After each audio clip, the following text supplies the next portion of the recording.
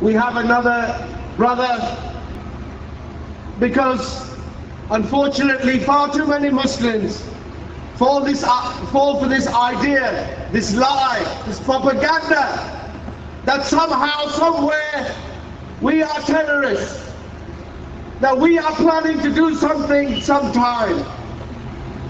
There are far too many innocent people who are suffering because of this propaganda and these lies. We have another brother, and we are privileged to have him today. Another victim of the war of terror, Moazzam Beg, who will address us, inshallah. Takbir! Allahu Akbar! Takbir! Allahu Akbar! Takbir! Allahu Akbar! Bismillah ar-Rahman ar-Rahim. Alhamdulillah, wassalatu wassalamu ala Rasulillah wa ala alihi wa sahbihi wa man wala. Assalamu alaikum wa rahmatullahi wa barakatuh. Wa alaikum assalam.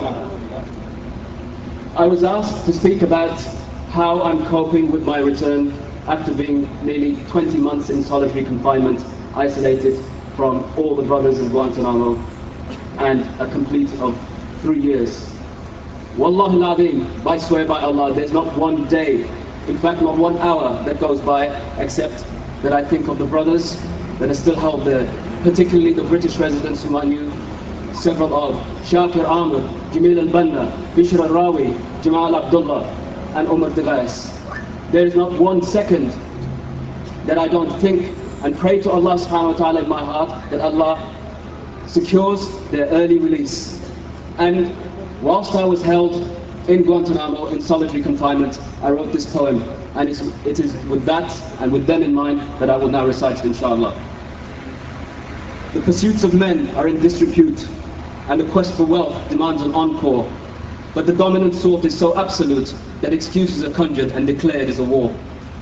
The region of conflict is centered in Asia, home of black gold, birthplace of man. Confronting a barrier requiring erasure, onward they press and battle Islam. So combat is waged against a religion, provoking a spate of ignorant rancor. But when observed from a neutral position, the stage is prepared to settle a score.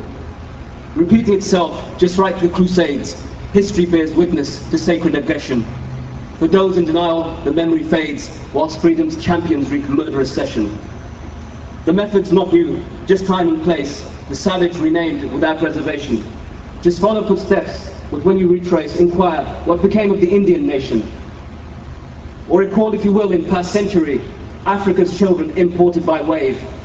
Brought to you courtesy, land of the free, that ensured liberty, except for the slave. If armies are stationed, as we are told, throughout the world in pursuance of peace, then what has fashioned this new stranglehold when missiles are hurled with violent increase?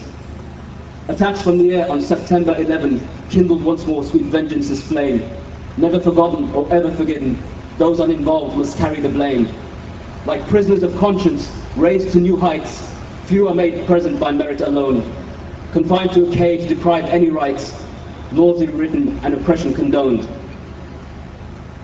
Years have elapsed in dull isolation, yet who dares admit the compounded error?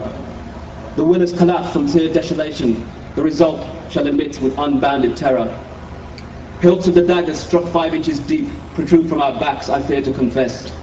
But as yet sown, so shall you reap, retracting an inch, they call it progress. Jazakumullah khair, wassalamu alaikum wa rahmatullahi wa barakatuh. Allahu Akbar! Allahu Akbar! Jazakallah khair. As the brother said, we should not forget that there are still people chained